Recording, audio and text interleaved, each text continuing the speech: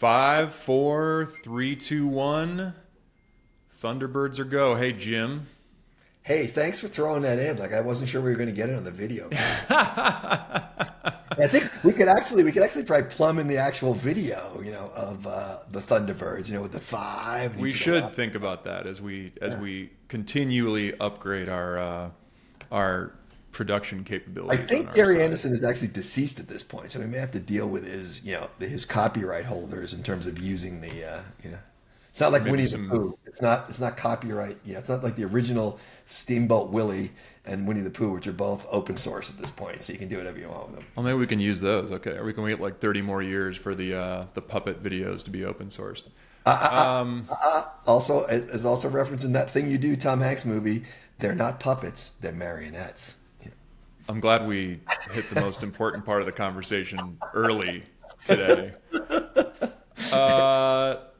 Let's talk about a topic that we've been talking about a little bit, which is it's a term, value creation in private equity. Because the idea behind it, it's my day job and it's your day job, but there's also a stigma attached to that word. And when people say it, I think it means a lot of different things depending on who it's coming from. And that idea of what value creation is, where it comes from, the different ways that you get there, and maybe most importantly, ParkerGale's take on how to do it well.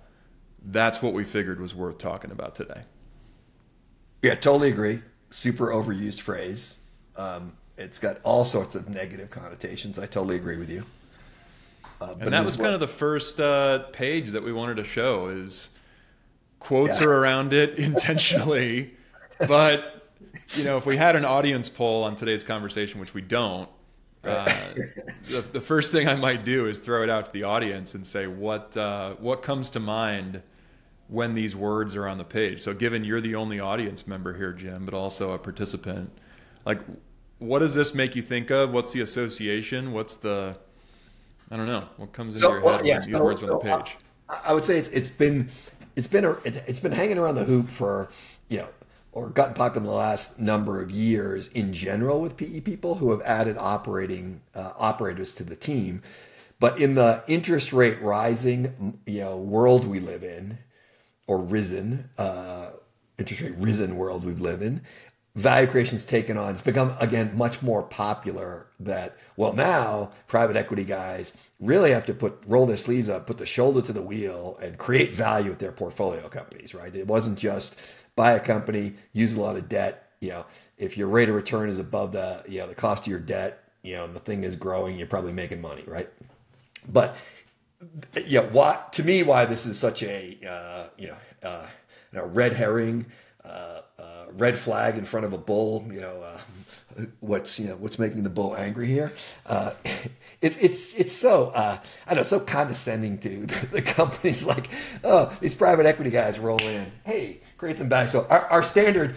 Would you agree? Our standard snarky remark at this is: have you considered raising prices? Totally. Totally. And I think you're right. It's part of the problem and part of the negative stigma around the word is how it's delivered and how it's framed and who it comes from. Because when it's talked about, yes, this is often the way that it's talked about. It's this holy tome that's immutable. There's one way to do it. It's proprietary. Everybody says they have a value creation playbook. Right. But nobody really gets into the details of what's inside it, how it works, why this is so much better than what the management team is already working on. And I think half the problem with the term is just how it's framed, which is what we wanted to capture on this page here. Yeah, I mean, it does have the little, congregants, please open your book to Buffett's, chapter 13, verse 12 to 7, have you considered raising prices? Yeah, so I think that's what I think definitely drives us crazy is that it's taken on this mythic proportions that, some outsiders who are now own your company are sitting on the board with their, plethora of experience, mostly outside of your market probably, can come in and just create value by, showing up and making suggestions, right? And I think you know, it's, I don't think the people who started using that phrase intended it to be that way, but it's sort of become that. And particularly in the, we have seen over our lifetime of Parker-Gale, there's been a stronger interest in adding operating people to, private equity teams for multiple reasons. At the very highest level, you're taking your management fees, and if you're just, lining your pockets with management fees, not doing anything to really lean in and try and work with your companies, as an investor, I don't know, that it probably puts a bad taste in your mouth or leaves a bad taste in your mouth. So, but part of it is, hey, let's, for the management fee we get, should we be spending this on the portfolio companies? And this is a little bit of, kind of our worldview of private equity. As Devin says, private equity, how to get rich slowly, which is pretty true. And it's absolutely true.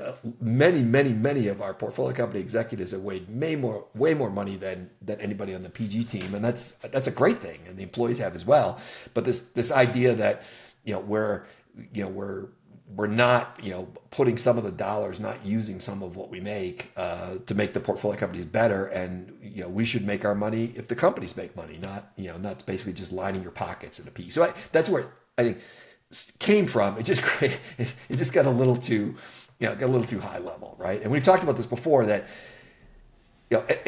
way back when, sounds like we're so old now, but the theory of having operating people in a private equity firm was typically a lot of ex-executives that may be operating partner, but really more operating executive in residence, sitting around at the PE company, getting a little salary, maybe charging to do some work at portfolio companies, kind of waiting around for the next deal, or maybe to take over from a CEO that, that's already running one of the companies that you have some suspicions about. And that's not how we looked at it. I think the modern view of the operating team are people who are specialists in certain areas that might be critical to the businesses that you buy, that are part of the team, right? That are tightly integrated with the deal team and tightly integrated with the portfolio companies. So, I think everybody understands that concept. The problem is then translating that down to what do you do on a day-to-day basis with these portfolio companies, is where some of this ridiculousness started with, the high-level suggestions, you should cut costs. Have you thought about raising prices?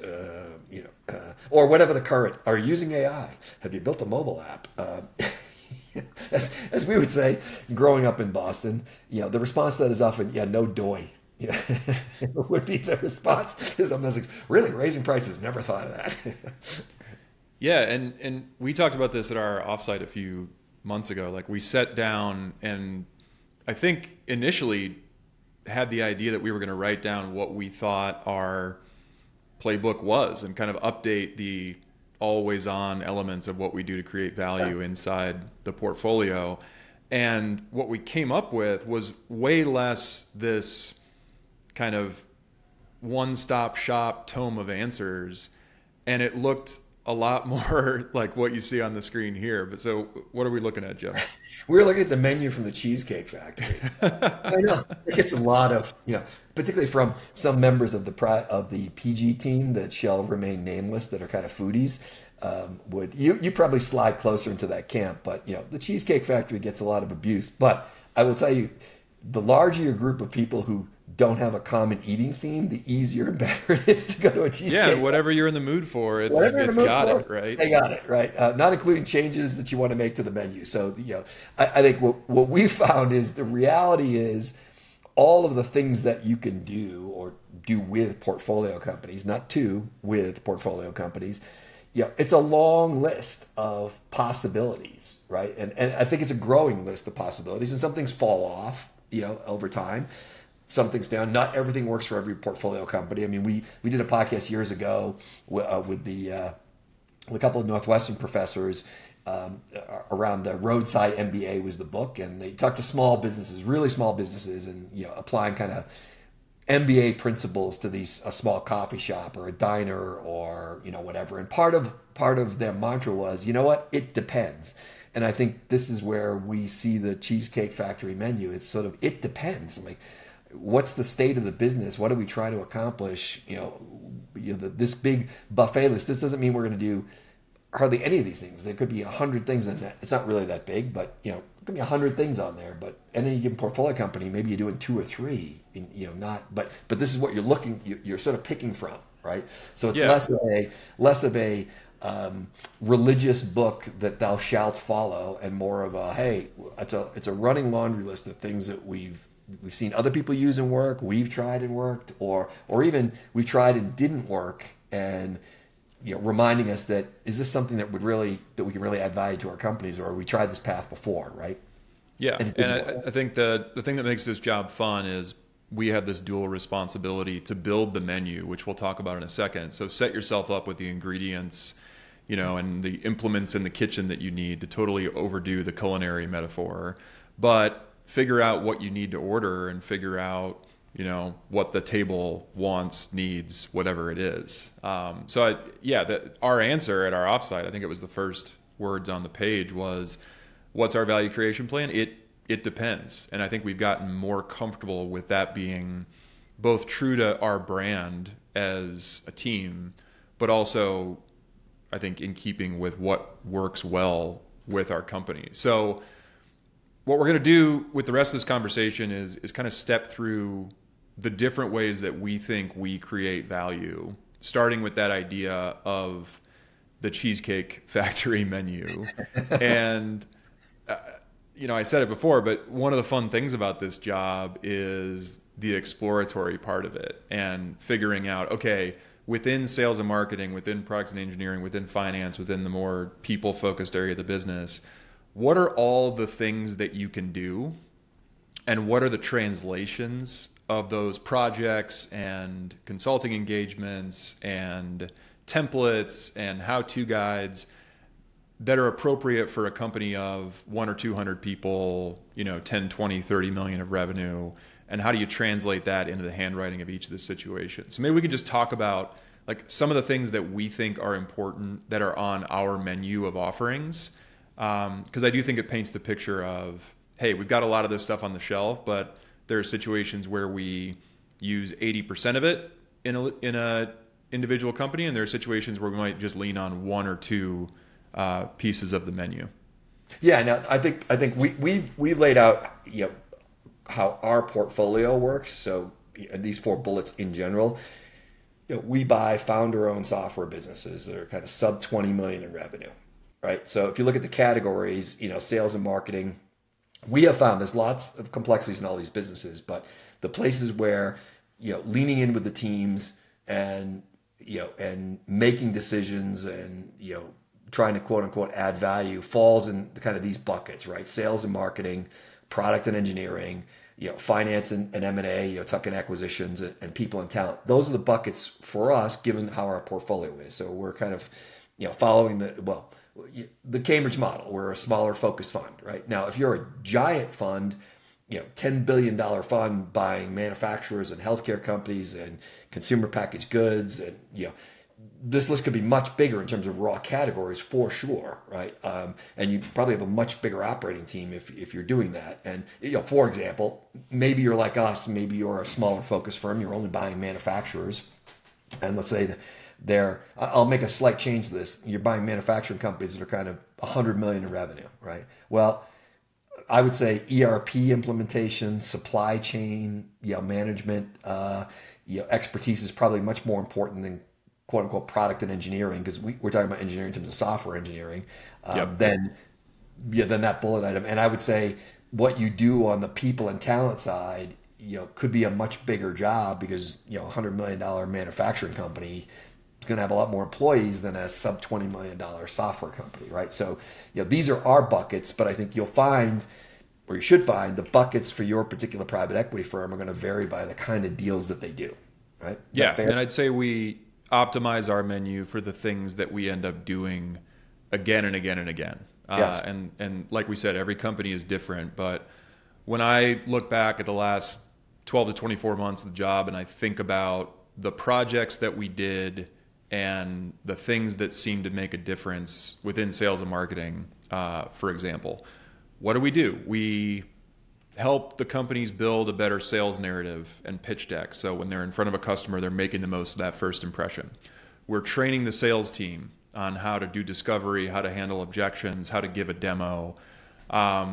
we're talking to customers and figuring out the different use cases and angles that we should use in our marketing messaging. We're doing segmentation on the customer base to figure out where we just win more often. It's all the basic who to call, what to say, how to make it your own stuff. But the sequencing of that might be quite different given what the company has already done, given what they're ready for, given what else is going on inside of the organization. But the point is, when the time comes and the CRO raises their hand and says, hey, do you have any better sales pitch materials we could steal from and repopulate? Because I've noticed that's a hole in what we've got. If I'm doing my job right, I've got 4 or 5 examples from other companies that we've either helped build or that just seem to really work well in the market that we can share with that person and help them get off to a running start. Yeah, and that is basically just the running start. You know, a pitch deck for one company is going to work for the next company, right? And I would also tell you, by the way, you know, following on your example, if I'm doing the Zach Quinto in margin call, please do. Up, you know, don't exactly agree with your metaphor, but using your metaphor, I think the other piece here is, you know, a better pitch deck is not something that's a mystery to any of the portfolio companies, right? Oftentimes they're doing a million things and they know about it, but they never sort of got to it, right? So part of it is just us putting a focus on, hey, we have found that adds a fair amount of value. Yeah, it may not have been a high priority for you, and if we can kind of kickstart it for you, it helps get you in the right direction, right? And I'm going to give you a fictitious example because we've never really run into this, but theoretically you could run into it, right? Can't wait. You could have a top of funnel that's so big, you're not realizing you're losing 80% of the deals to your competitor because it's a hot market and the top of the funnel is so big, you're still winning. You don't actually know you may be running into a problem at some point because it's been covered by the funnel. Now, I would tell you in general, we found that top of funnel isn't. That's usually not the problem in our world. Yep. But yeah, it depends. So in each of these categories, there's some clear, like I would argue that finance, M&A, people and talent are probably going to be categories that apply to every private equity firm working with every portfolio company. But the amount of effort or the amount of focus you put on those is going to vary by the size of company, by the size of, and we've learned this lesson ourselves. I think we did a lot of people and talent programs, all of which are good. Some of the work that we did was just too big for our size companies. Like they were really good programs, but in retrospect, we had trouble basically rolling them out given the size companies that we have. Yeah, and that's a good point because I think the menu gets better the more stuff you're willing to try and the more stuff you're willing to reflect on. And if you're willing to call balls and strikes and say, that was worth doing, but now we know that it's either really unique or maybe not that useful at our age and stage of company, that helps because we know, we shouldn't, ask the kitchen to go cook that up again, to get back to the culinary metaphor. So yeah, we're going to talk more about that, in the category of risk in a few minutes. But yeah, you're absolutely right. That's part of. I would look at all of these things. There's probably 10 or 15 bullets under each of these categories, and we've tried some things that just, first of all, it just didn't work. They just weren't good. Along with the portfolio companies, we realized it's not really helpful. Some cases where, this was helpful, but not helpful enough given the amount of effort that we put into it, just didn't move the needle that much. And some things that were, that we didn't expect to be super valuable that were valuable. So part of this is, taking the cheesecake menu and turning it into something that, there's a lot of possibilities, but you got a smaller number of stuff that you're probably going to have as a go-to. Totally. And I'll also say, I think, tell me if you agree with this, if you ask our portfolio executives, especially non-CEO portfolio executives, I think you hit it well. Like there's a lot of stuff that they know makes sense, but as they're getting ramped up, as they're running the business, they just don't have time to get to. This is one of the more helpful areas where we can pitch in, giving someone a template, giving someone an example, giving someone something else from a portfolio company that can get them 40% of the way there so they don't have to start from scratch. So there's that great Dave Kellogg quote, help is defined in the mind of the recipient. What creates the most value and what's the most helpful to the management team? Those aren't always the same things. But when you ask the folks that work with and for us where we've helped the most, a lot of times it's just giving them somewhere to start. Yep. For So sure. you hit the risk mitigation thing just a minute ago. Let's talk about that one, because you've got a good dichotomy here between how to think about macro risks and how to think about micro risks. Yeah. So, I mean, I think, so now we're diving into what we found is broad categories. So these are not specific things that you're not going to get a list of try raising prices, try cutting costs. Like, again, we got broad categories and things fall into this, right? And we see mitigating risk, and we're coming into this as part of the deal team. So ideally, when you're doing diligence, should not, for operating people, is not particularly about trying to cut the price you're trying to pay or trying to walk away from the deal. Although we may find things that tell us that that's what we need to do.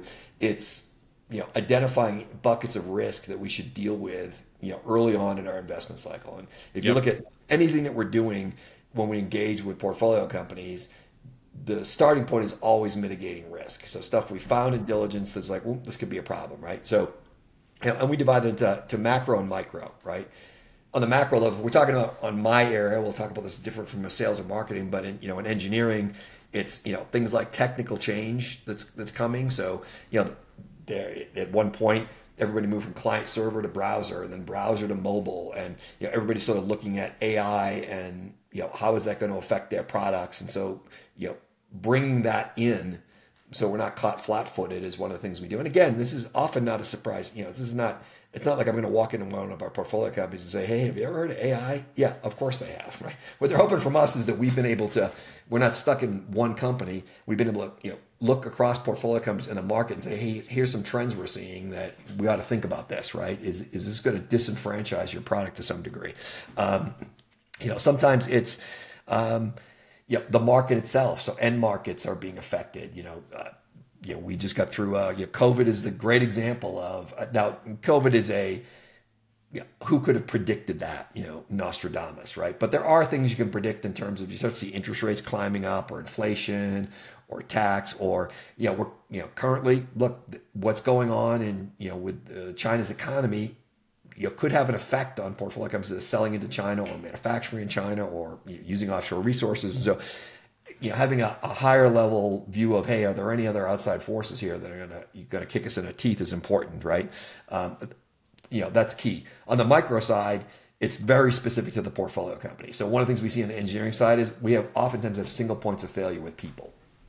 So, the founders built a good team. They got a lot of loyal people, and folks may be doing way more than than they should be doing or need to be doing, or took too much on, and so you find yourself in a situation where you got like the one person, Sue or Fred, they're the only person that's how to compile this thing or deploy this thing, right? So we run into the problem of we like to use the example of win the lottery, not hit by a bus, but that's a key thing for us. Sometimes it's disaster recovery issues, like wow, we don't really have, maybe we have a backup plan, but we've never tested it. I mean, there are literally gobs of things that you find at a micro level, and you have to prioritize the risk. What's the likelihood, right? So, this is the kind of thing where, if you're living in Florida, you worry about hurricanes too, right? But if you're living in Kansas, you're not really worried about hurricanes. You might be worried about tornadoes, but you're not worried about hurricanes, right? So that's right.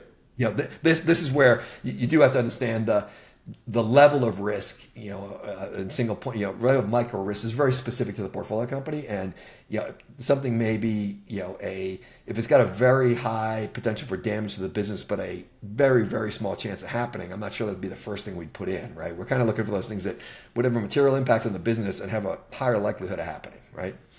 And toward that end, part of it is, as you're pointing out here, part of it is we're documenting the stuff during due diligence. Like, let's make a list of the things that we're like, we think there's a problem here. And maybe we didn't get to a solution or even a full discussion about it with the company during the diligence process. But, once we closed on the deal, it's like, hey guys, here's the list we found as we go through it. Let's talk through what's the real risk here and how we at least we know it's there. No, on your side it's a little different, right? For the sales and marketing side, Yeah, I think you're getting at you hit something important, which I think is the discussion about risk during diligence and the discussion about risk post diligence are highly related, right? Because we're going to use the things that we find in diligence to drive what our plan is and where we focus and what the priorities are and where we agree as a team, like the things that can wait until later. But a lot of the risks that we would surface during diligence, they're all in service of asking like, hey, how hard is this going to be to mitigate or to deal with or to get comfortable with? So that last bullet on the left-hand side, like don't compete with Stanford kids, that's just slang for if you're going to be a relatively underfunded competitor in a really hot market with a lot of venture capital funding where people are willing to lose money for years and years to take market share away from you, that's something we got to talk about, because that's not typically an environment that we like to exist in, because we're not going to outspend Andreessen Horowitz and Sequoia and all these other guys, right?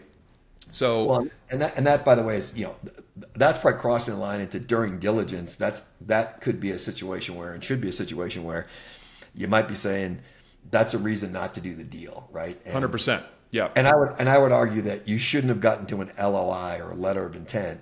You shouldn't be the selected buyer and come back with that as feedback, right? You should be doing. You can survey that market ahead of, once you've got an indication of interest before you're the selected vendor to say, hey, that's going to be a problem for us, right? Yep. And so now sometimes you get caught flat-footed. Maybe you did a deal a couple of years ago and the venture guys weren't interested in it. Now they're super interested in that space for whatever reason. It can happen to you. It doesn't mean it. It's not always something you would have found in diligence. It can times can change. But you're right. It's as a smaller PE at our size, the companies we're buying, we can't afford to compete with the giant money cannon that some of these guys are willing to throw at a deal. Yeah, and I'll also say this is maybe the most unsexy part of value creation, but it's super important, because if we can clarify where the risks are, and if we can have an open conversation about whether we're equipped to deal with them, in what sequence we're going to deal with them, and the things that we probably don't need to worry about, there's a lot of teams that never get to that level of clarity. And so diligence can be a great forcing function for not only unearthing those things, but getting them out on the table, not only with us as a team, but oftentimes with the founder and with the management team as we start to get closer to, closing something. So risk is a big one. Now, I would say one thing about that I think people misunderstand is, I think people think that the level of diligence that you can do as a private equity firm is literally down to the single cell organism level. That you're not going to get access to some things that, for example, because we buy software companies, there's some things we can do from analyzing the code base, looking for open source libraries there, but we're not going to be able to do like a walkthrough of every module with the development team, and source code reviews. This is not going to let you do that. And we can't talk to every customer, and we can't, it's a time-bound, rigorous sampling exercise. Yes, very well said. It made you sound like a Stanford kid, by the way, but we can deal with that at a different time. Yes, and so I think that's where it's both things that are identified during diligence, but to your earlier point, we sometimes have to go to a next level when we get in there to be to get to the point of we're really not super worried about that right now, because as we got more access because we own the company, it's like there was some hints there may be some issues, but I think we're good on the priority list. Maybe that's a 3, and we're going to do something else first. Yep, amen. And that's, by the way, that's cross function. So that's one of the things I think it's important to understand is we have a relatively small companies and a small portfolio and a small operating team, but even still, if you and I parachute in like the special forces and try to kick off a billion things at the same time, we're going to kill the organism. So, some of this, we start with risk, but there's also hey, how much change can this company take, in a unit of time? So we're not basically just burning everybody out. Yeah. And what's the one thing that we can really put our shoulder behind? Because the man that chases 2 rabbits catches neither, right? Did you read that on a fortune cookie? That sounds like a fortune cookie. I think so. It's or did you get it from Shogun? Are you watching Shogun? It's Confucius. I don't know. I haven't seen it yet, but I want to. I know you like it. It's really good. It's a really good remake. I can tell you that. All right. Well, I gotta watch that and Roadhouse. Although I know the new one's never gonna eclipse the old one when it comes. I didn't hate it. Nice. That's an endorsement right there. Yeah, I wanted to hate it because I really don't like Conor McGregor. I do like Jake Gyllenhaal, but I just thought, does this thing really need to be remade? But they made enough changes that I was actually okay with it. Nice. Well, I hope this one is true, but we are hard to get rid of as investors and as the operating team. But when I think about this one, I think about the concept of psychological safety, right? Like in general, a higher performing team is the one that's going to get the issues out on the table. And oftentimes we're the ones that can help catalyze that conversation in a way that, especially employees who've been part of a founder-owned business for a long time, either aren't structurally set up to do or just aren't emotionally comfortable with, right? So talk about this idea of being hard to fire, because I think it's an important one. Yeah, so look, we're part of the ParkerGale team. ParkerGale is a controlled buyer, so we own at least 51% of the companies we buy. Typically much more than that, but 51%. So we can control what the company does, right? We control the board, we control the investors, so we can force them to do things, right? Now, I'm not saying that's what you should do, but with that as a background, we're super hard to fire. Now, obviously, if you're being just a jerk 24/7, they can kick you out of that portfolio company. But in general, employees typically in our world where we're buying founder-owned businesses, the founder is the godlike figure of that business, and a lot of the next level managers usually point up to that founder who makes all the decisions, right? And it could be a career-limiting move to bring up a very difficult topic to that founder, that they don't want to tackle, particularly around risk stuff or opportunities. We don't have that problem. I don't care if I look stupid. I can ask any question I want. It doesn't matter if I look dumb, and if I suggest something that's completely idiotic, or bring up an issue that everybody's avoiding talking about, you can't fire me. So it's not a career-limiting move for me. And now you have to behave the right way, and we have a lot of trust with our investment teams, and we're not just running around like Chicken Little, suggesting projects and bringing up things that we think are risky that aren't. But at the end of the day, this is oftentimes a real relief to portfolio company employees, because some of what we're asking is often stuff that they wanted to ask, but it's like, I'm not going to bring this up to the founder and totally off the last time, right? That this is a relief valve for them, that somebody else is asking the same thing they were asking. Sometimes we're bringing up something new, but it allows us to ask the dumb question. Hey, this is where the whole have you considered raising prices, right? Yeah, that's the dumb way. Have you considered raising prices? There's but there's also the hey, have we ever tried to raise prices? Do we think there's asking the have we sort of run this by the customers and they balked? Have we ever tried to push through? Do we have any, have we considered adding like an automatic, cost of living increase in the ARR contract on a yearly basis when we can ask those kind of things in that way.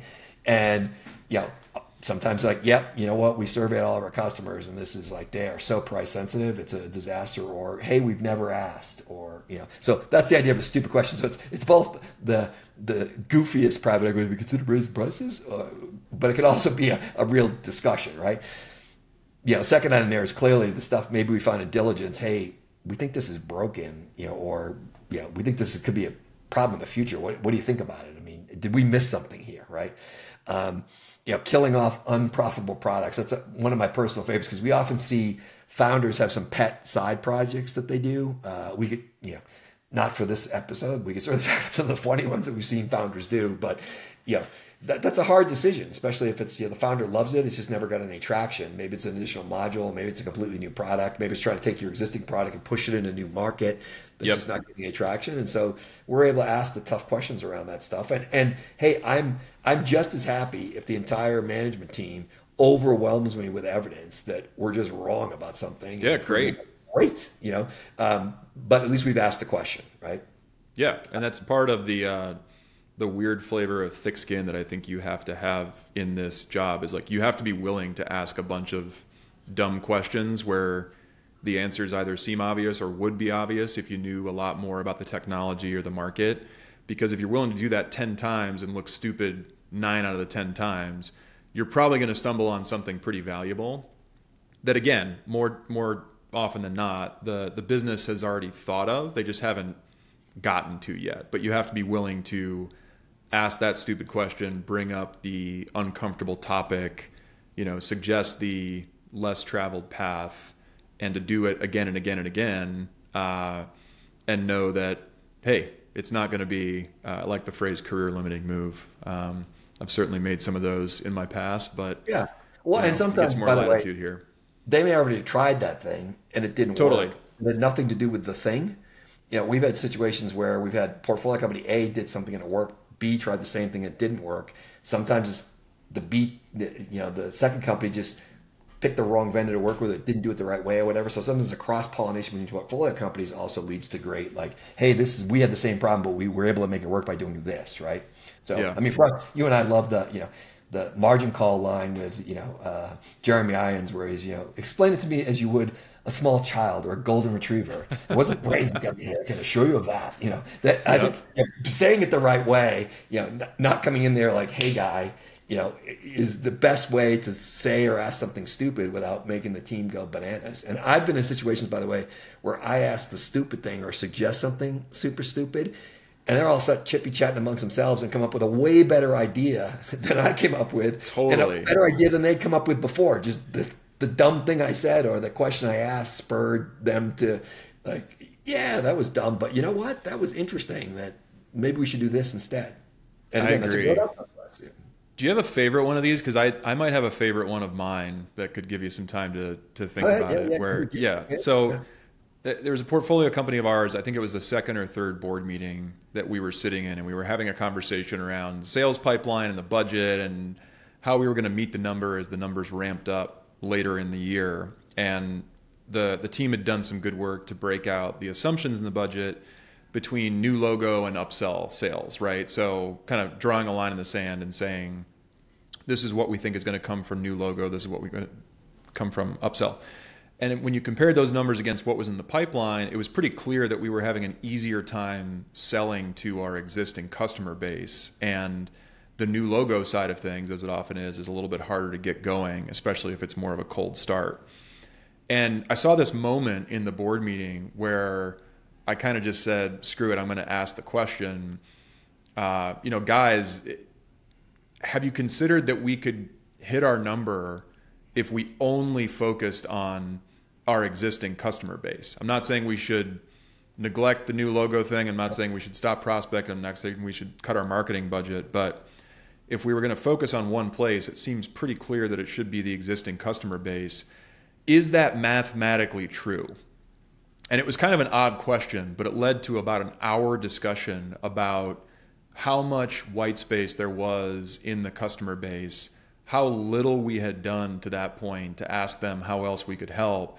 And we got to a pretty important level of agreement that kind of set the tone for the year for the company about like, yeah, it's all about the existing customer base. So I'm not taking credit for that. I'm just giving an example of asking the very elementary, almost stupid question about, hey, it seems like this is what's going on. And it wasn't the question so much where the value was created, but it was the conversation that followed it that led to this level of commitment on something that ended up being like a super important driver of performance in the business. And so I always come back to that, and it's always a good reminder for me to like look for the growth in the customer base, but also don't be afraid to ask the stupid question, even if it's in the semi-intimidating setting of a board meeting. So I don't know. That's my favorite one. I'll give you it's almost 180 degrees from how you did it. So this is more of an implementation issue. Yeah. We've had a number of portfolio companies historically, because we've been part of a number of funds over the years in the education space. And we had to build a mobile application, and they were using a team to keep doing mock-ups of the mobile application. And the teachers were heavily involved, and they would be the ones using this application. And they literally got to a point where just nobody could agree on the design. And, the teachers are generally, I would argue, probably more creative than your average, employee at an average firm. Just by nature of the job, they have to be, right? And so I came up with this really dumb idea that I had giant iPhone panels made on a floor. We cleaned out a room on a floor, and I had boxes of UI elements that we created the same way. And we got a bunch of the teachers together, and we let them just lay the things out on these, Love that. panels on the floor. Yeah. And we sat back, we brought coffee and sandwiches and stuff in, and the head engineering guy and I just sat back and just watched them work. And after 4 hours, they came up with a design they loved, and they were completely invested in it. We just took pictures of it, and we took that back to the firm, mocked it up, and Bob's your uncle. We eventually moved the thing on, but it was just, and I remember the engineering team's like, you want to do what? Yeah, if you get an eye roll, you've done a hard to fire thing. But right, yeah, so it was literally like a bunch of puzzle pieces, old color forms. You put the pieces in place, and literally that was a good way to do it. And so again, that's it was a weird idea, and it may not have worked. But in that particular case, we'd kind of been down a couple paths over time, and just really felt we were sort of hitting a wall that we just couldn't get through. And so I could suggest we do something dumb, and everybody sort of thought it was dumb until they started doing it, and then they had a really good time doing it. Yeah, and when in doubt, make it a workshop is not a bad rule of thumb for some of this stuff. Well, that could be a good title of your business book when you retire. There you go. A lot of good titles. You've got a lot of good titles. I've got a couple of those to pick from at this point. So we are hard to fire. That's both good for our morale, but I think it's also good for getting the issues out on the table. Yeah, so far we've done that. We're doing the Monty Python. We have three main weapons: fear, surprise, and almost fanatical emotions of hope. The first thing is risk mitigation that we focus on. The second thing is we're hard to fire, right? Yep. So we can ask the dumb things, we can make suggestions, we can poke into issues that were probably problematic before, and we get the ability to do that if we behave the right way and we communicate the right way, whereas employees may not. Yep. Which brings us to 3. I'm going to let you start with this one because you're. Yeah. I think this is 4 because number 1 was the menu. I guess the one was the menu. Yeah, we build the menu. Don't forget about the Cheesecake Factory. Risk, hard to fire. Rhythm might be my most treasured one, as you probably know. That's a shock, Paul. I think this is like the most underused tool in business is thinking about your operating rhythm. But like the Cheesecake Factory menu of things that we do matters, but like the sequencing and the model that you put them in and the rhythm that it gets the team into, I think is way more important. And this is all about building momentum, right? Where the things that you do and the rituals that you have every week, every month, every quarter or so, if you set those up really thoughtfully and you do it in a way where it doesn't feel interventionist, it just feels like something you do. Like Jim, you talk about, hey, it's like doing push-ups, right? You just do it every day. You don't think about it. You get in a groove, and before you know it, things are a little different. Before you know it, I could do 5. Before you know it, both my shoulders need surgery, which they've had. But yeah, when we think about the operating rhythm, this is the way that we talk about it. We talk about what we do weekly, what we do monthly, and what we do quarterly. And there's this quote that I love. I think it's Ryan Holiday. I can't remember, but it's a lack of self-awareness is poison, and the antidote is reflection and review. So in every... Buddy Holly. Was it? No. I'll believe whatever you say because you're the quote guy. But for each of these, like what we're trying to do is create the container inside of which like natural moments of reflection and natural moments of review and just watching the game tape happens, right? So if anybody out there has read our weekly sales metrics playbook, I talk a lot about our approach to go-to-market reporting. There's a reason it's called less data more often because it happens every week and it's a very palatable amount of metrics and reporting. And when we pair that with a conversation every week, which sometimes is just, how's it going? How was your vacation? Great quarter. And sometimes it's, hey, we got an important project coming up. Are you ready to present this? Are you ready to unveil this? Are we ready to launch the marketing campaign? Whatever it is. But when we can have some touch point within our respective areas of the company, I think every week, you just feel like you're in the know a little bit more, and it puts us in a position to be more helpful if and when the time comes. And then every month, it's a little bit more of a deeper dive, both on the finances and on the commercial side. And if we do it right, Jim, tell me if you agree, like the board meeting, there's not that much you have to get ready in terms of new material for the board meeting because we think templates build trust, and the templates that we use for our weekly and monthly touch points and the rhythm that those create, like the board meeting is just another opportunity to pull up, review those things, have a conversation. And a really good board meeting, you can kind of elevate out of those normal templates, normal reports, and just talk about the big rocks that you've noticed as a result of looking at those things every week and every month. But this is one thing, it's actually something I talk with CEOs quite a bit about in the diligence process of just how do you run your team? Like, what do you guys do every week? What do you do every month? What do you do every quarter? Because chances are some of that's not going to change when we get involved as investors. But we can bring examples, we can bring templates, we can bring earned secrets from other companies who've told us like, hey, for example, the most helpful thing that you did for us would just make us look at the data every week, which is actually feedback that we've gotten. So yeah, the rhythm thing matters. This is one of my most favorite concepts and parts of the job. And we think a lot about what does a week look like? What does a month look like? What does a quarter look like in the life of every single one of our companies? Yeah, I would say so. There's a few things. Again, I would also put in this where we have quarterly-ish. There are also some things, by the way, that we found. Things like board meetings are definitely quarterly, unless we're in some kind of crisis mode where we're doing monthly board meetings. Things like in our world, product strategy reviews. Like, all right, what did we build in the last quarter? Were we on time, on target? Are we what are we building for the next? The next 12 to 18 months, or what's coming up in the next quarter, and some additional rhythm of things that are important to our companies. For example, with software companies, oftentimes you build the software, but you forget, do we have the demos? So we got a new model. Do we have a demo? And do we have the sales deck that can explain this? And do we have the feature benefit? Is support been trained? Do we have have we planned like a webinar to talk about it? So these are the kind of things that sometimes didn't get thought about, but are really important. So there's a rhythm, but there's also what I would call these one-off rhythms where you may have a project you're trying to do that you're getting a rhythm on the that I think is important. Yeah. So, and this is one of those things that, it's part of the value creation playbook, but if you're out there either running a company or running a part of a company, I think it's a great self-reflective question of just how are you using your calendar? Yes. What is your operational rhythm? What are the most important times that you and your team get together, and why are you doing that?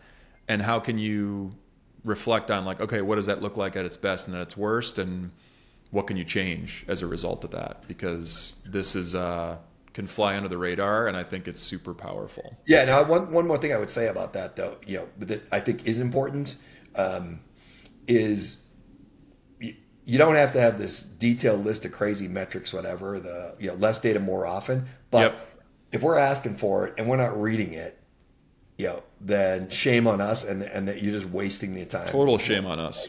So the things we're asking people to report on should be things that they and us can use to manage the business. And just doing crazy metrics, just have crazy metrics is not something that we're trying to do here, right? So this is it depends. Less is more, and to your point, in a rhythm. Like, hey, we're going to talk about this issue and that was, by the way, one of the things. I'll just give you a funny anecdote with one of our portfolio companies some years ago in the product strategy reviews. Part of the reason we really started doing this on a quarterly basis, engineering had a product at the beginning of the year. They had sort of on a loose roadmap that was going to be ready for production December 1st, and sales had some crazy $4 million target for that year for that product in Q4. In Q4. My simple question was, hey, I'm not exactly sure. We don't have any marketing materials. We don't have any demos. Like, okay, we're gonna blow this thing dry on December 1st, and you sell $4 million of a product that was like a $50K product. I'm like, guys, I think there's a disconnect here. And again, that's not there's no fault of anybody doing it. I just think people weren't thinking through. Like, you're probably right. Like, it's not going to be ready later in the year, so let's not try and put it on the pipeline, right? There's a lot of stuff going on, and that's a great question to ask. Is like, okay, does that work with the assumptions either in the budget or for the business in general? The reporting point is a great one. It's like, hey, is anybody even looking at this?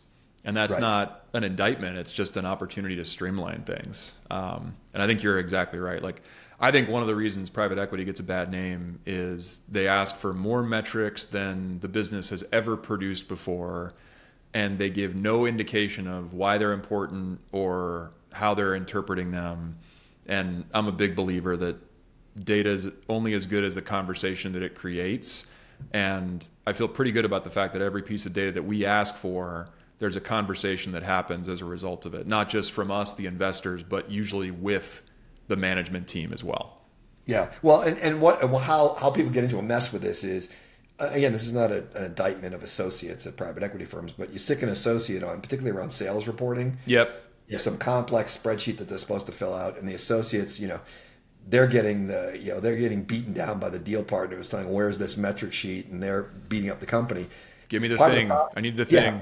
Part of the problem, hey, any of our associates that work with us at ParkerGale know more about a deal structure, than you and I, in cap tables and quality of earnings than you and I will ever know. But they're not equipped to be able to make in the moment decisions about what metrics we need or don't need on the business, right? And that's Yep. part of the reason why using senior operating people with these rhythm items, we're going to be better equipped to say, hey, these are the 5 things we care about on weekly reporting. Like, let's not get crazy here, because we know that those are going to be good indicators that we can take action on, and steer the ship, as opposed to just let's get every metric possible and whip the CFO to get this to us on a weekly basis to go into the deal partner's inbox that they're not reading. Totally. Like, you could borrow a term from the pharmaceutical industry on this one: minimum effective dose, right? You're looking for the amount of medicine that does the good without doing too much. And I thought you were going to go in a completely different direction. I thought you were going to go, if you're taking private equity, there's a long list of symptoms. Side effects may include operating partners sitting in your office. Yeah.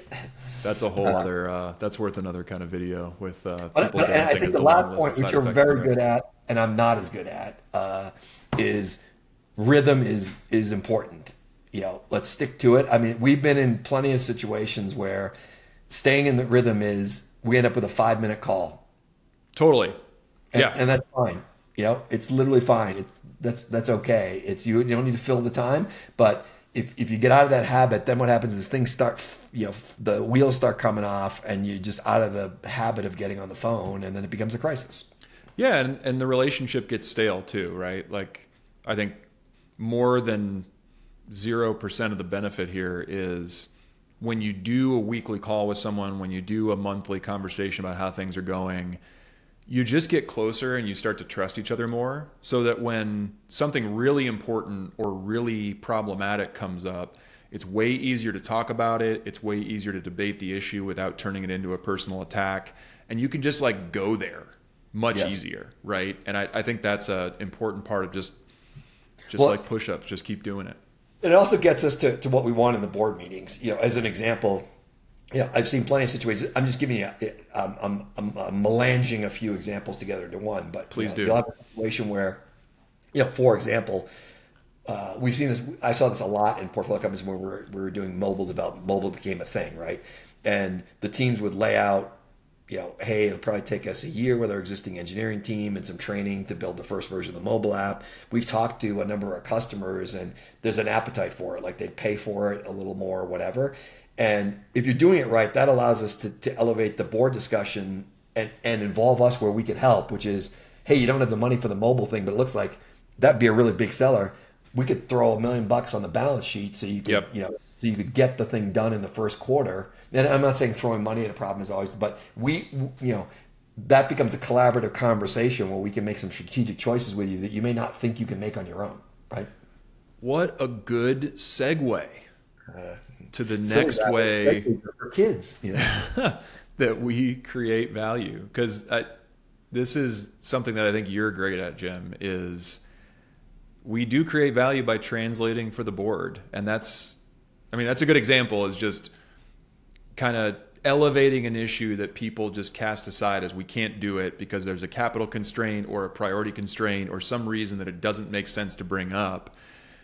But you can diagnose like, hey, that actually seems like it's worth talking about, and elevate that to at least drive it to clarity or closure. But talk about, like, when you say you translate things for the board, what does that mean?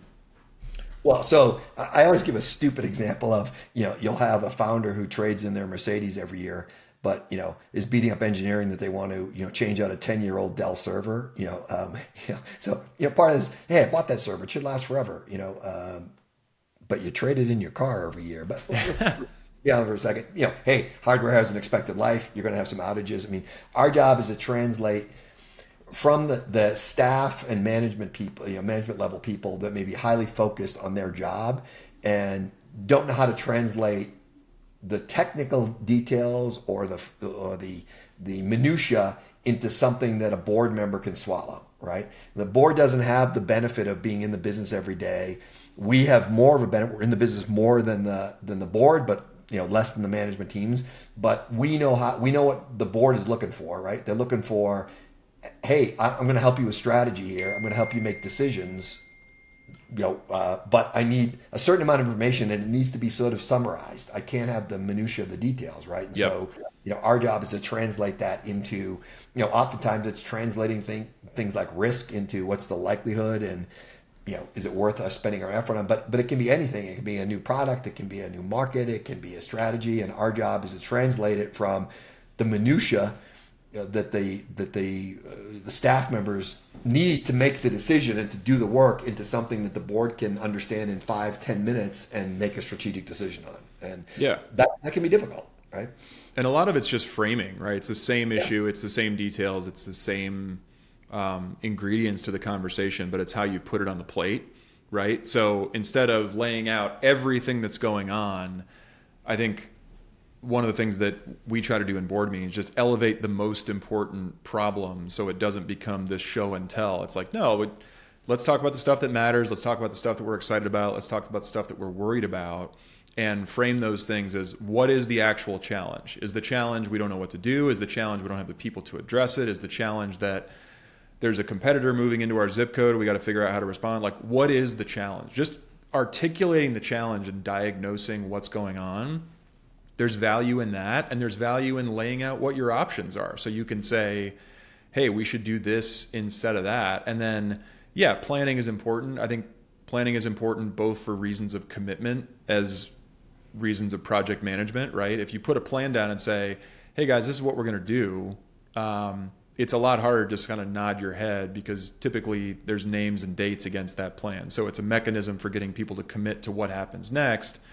And then, it makes it easier to track and report out on and make sure that we're making progress. But when you have a board meeting that's more about, hey, surfacing the issues, laying out the options, committing to those choices that you're going to make, and then figuring out what you're going to do next. One, those are way more fun and way more interesting, especially if you're sitting there for 4 or 5 hours. But two, you come back in 3 months and wouldn't you know it, stuff got done. Yeah. I think this is also highly related to, we can't be fired, right? Because we also do, when we surface some of these issues to the board, right? We often see, hey, the business made the right decision, that they didn't focus on this because in the list of things they were worried about, it was pretty far down on the list, but it's become higher by the time we got involved, right? Yep. And the last thing an employee wants to do is, make that presentation to the board and everybody in the room is looking at it like it's your fault that we never got here. I can raise that issue and say, hey guys, I know we weren't really worried about this, but here's why I'm worried about it now. That we're probably running into a situation where this has become a higher priority. I know you guys have lived with it for a while, but I'm feeling like this could really bite us in the tail if we don't deal with it, right? And that's protecting the employees from, it's not their fault. It's, hey, it's Jim saying that he's worried about this, and I'll fight the battle of why I think I'm worried about it. And again, that's very helpful for the board. They don't have to get down into the minutia, and they don't have to understand every single detail. But it also protects the team from, hey guys, we're not assigning blame here. Great line from Rising Sun. Fix the problem, not the blame. Yep. I see. Is that from? No, I think it's from the other Michael Crichton. Disclosure. Fix the problem, not the blame is disclosure. I always mix up my Michael Crichton film adaptations too. I think one way you could reframe this is like, we help the board calibrate their spidey senses, right? So what are the things that we should be worried about? What are the things that we can kind of wait and see on? Because sometimes that can be tough to know, especially if you're not talking to the company every single week. I love this slide, and I'm sorry if you're listening on the podcast and you can't see it, but this is a nudge to check us out on YouTube if you're just listening to the audio experience, because this is something we're very focused on right now after having a couple of exits in the last few years. But how do we create value? We get ready for the exit, which is a big part of being part of a private equity backed company. And it's an intense part of being part of a private equity backed company because you get asked a lot of questions and it reveals what you've prepared for, what you've done in the background, and what you haven't. So the story, yeah. So let's just take at the first level, just so people understand, kind of what we're talking about, right? Because let's not kid ourselves. Any investor buys a company to eventually sell it, right? Now, yep. There was an era of you bought stocks because they had really good dividends, and you just held the stock, and you got distributions all year long, or whatever. When you're talking about private companies that are venture backed or private equity, you're buying it to at some point sell it, and the assumption is it's getting bigger as you're selling. From when you buy to when you sell it. Not always. There are some cases where there are companies that are really no growers, but it's a cash flow kind of business and it's a sort of a financing vehicle. Again, that's okay. I'm not arguing with that as a model, but in general, and in particular for us, we're buying sub $20 million revenue companies. And at some point, when they're in the 40, 50 million revenue, we're selling them to somebody else. And the somebody else is going to be bigger, whether it's, to a large strategic, to a larger private equity firm, taking them public, which is rare for us, but possible. The level of rigor that's required by the next owners is going to be much higher than when we bought it. And yes, that's what we mean by getting ready for the exit. There are going to be some things that need to be in place that you didn't have to have when you were a smaller company. Yeah, and I think we knew for a long time in general, like we've seen a lot of these, right? We've been through a lot of exit processes. We've done a lot of diligence ourselves on companies that we've thought about buying and companies we've actually bought. And so we had a pretty general view of like, yeah, this is the stuff you ask about in diligence, but we'd never written down a checklist of, hey, portfolio company, this is what you should be ready for when this upcoming diligence process happens, whether it's planned or unplanned. So this was one of my favorite parts of last year. I grabbed a few members of our investment team, a few members of the operating team, and we literally printed out the last 5 diligence decks that we had gotten from other private equity funds that had evaluated our companies. So folks that had requested data, analyzed the data, put questions on the slides. This is what we want to know. And we got a bunch of espresso and we flipped through all the different decks and we used Post-it notes and wrote down, what are they asking for? What do we have to have ready? What is the thing that we need to prepare for that's going to be asked about in diligence? And we got to the end of the decks and then we clustered all these on a whiteboard and we created themes. And the interesting thing about this Think Like a Buyer session, which is what we called it, was a lot of it related to the data that the company, at least in theory, should be gathering every day. So data around what their pipeline looked like, data around their customers, data around the products they were selling, data around margin, data around what engineering was doing and where they were spending time. And just putting that into one place where it was easy to query later on. So Caroline and our team did an amazing job of summarizing this and kind of drawing the Venn diagram that you see at the top of this page of not only what are you going to need during the diligence process, but what should you be doing now that's going to help you run the business better and help you stay ready so you don't have to get ready when that diligence process inevitably comes up.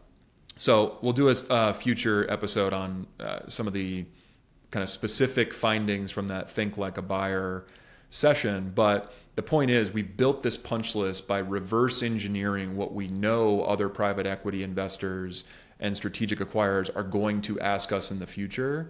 And we've put it into a format that's really easy to understand, that's really easy to evaluate as we go through year 1, year 2, year 3 of the investment. And that we can update over time because as you get into different areas of the macroeconomic cycle, investors care about different things.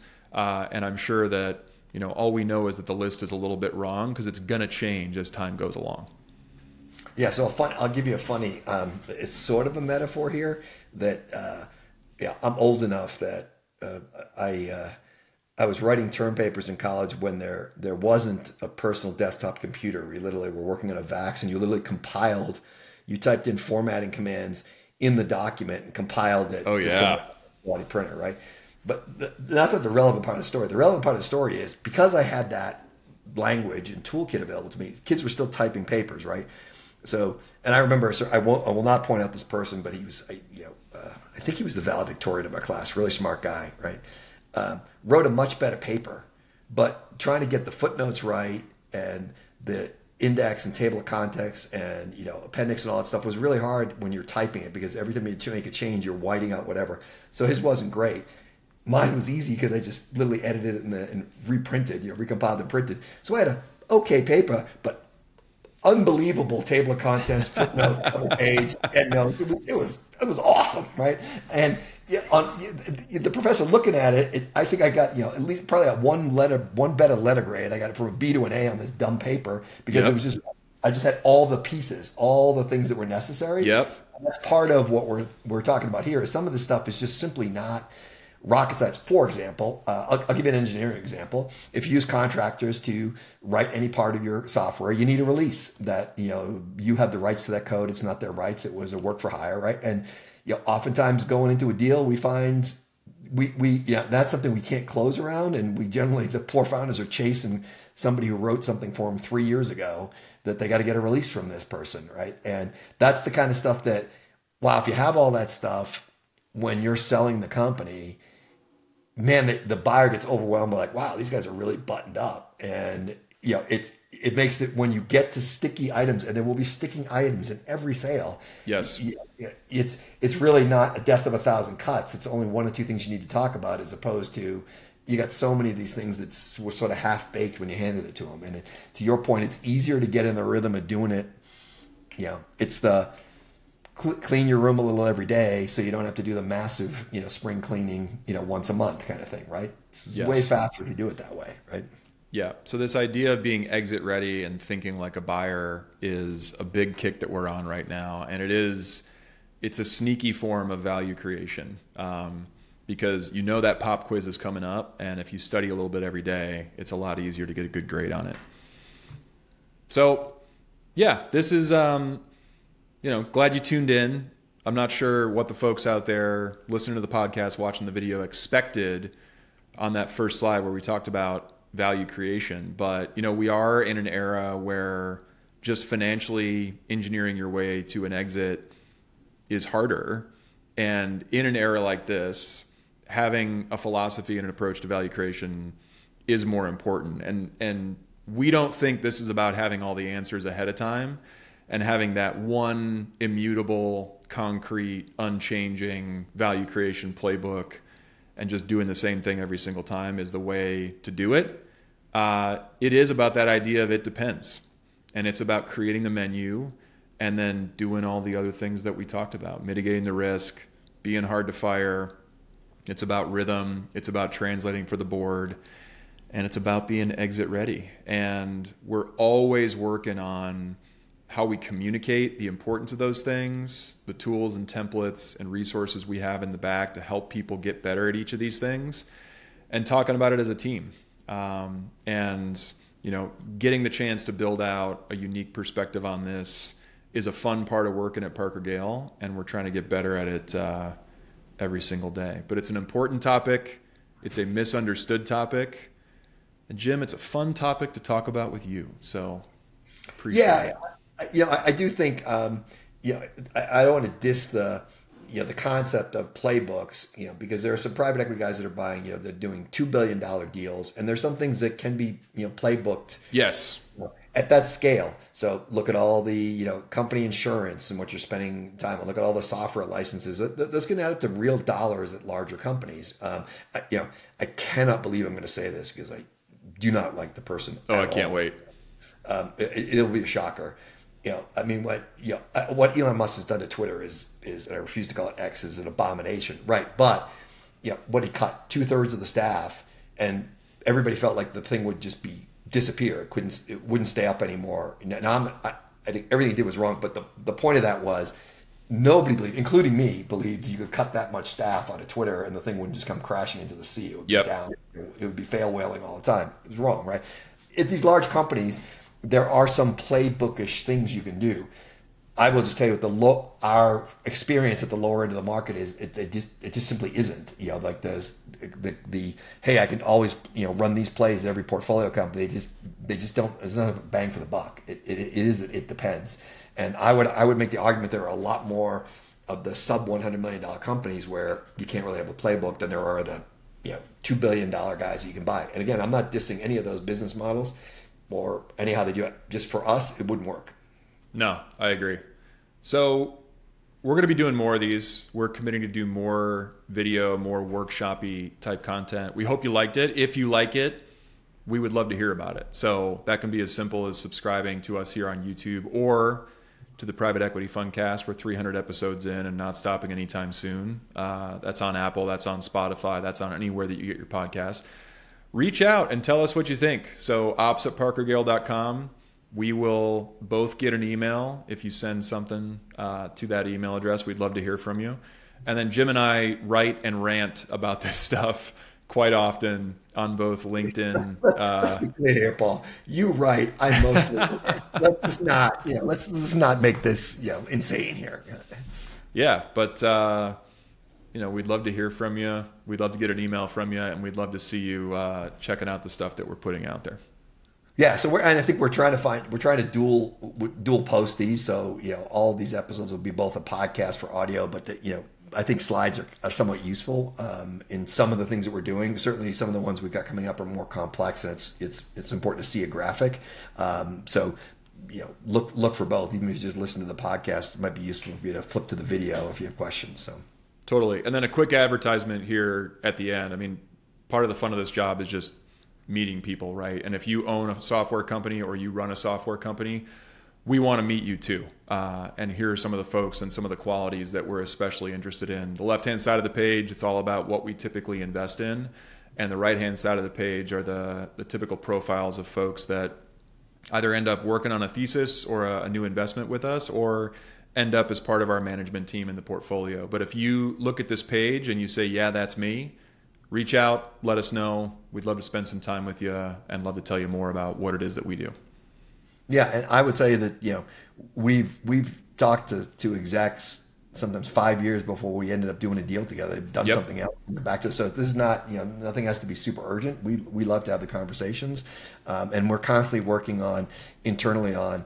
I'm not going to say the word because I can't stand the way it sounds. Hypothesis is what it is. We work on hypotheses, areas that we're interested in, and do some research on, hey, we think there's something interesting there we might want to invest in. And we're constantly running those plays. And again, those are okay that we do some work. It's like, yeah, not for us, or can't see how we can make money in that market, or too crowded, or bigger guys are better than us in that space. Again, that's okay.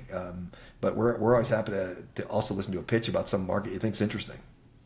Yeah, we just like learning about this stuff, right? So even if you're never interested in selling your business, or even if you got the best job you've ever gotten and you're not going anywhere, we'd love to meet you anyway. So, Jim, this was fun.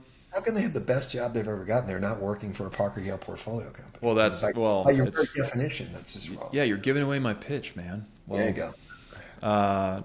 Cool. All right, well, we'll close it out here. Ciao for now. Ciao for now.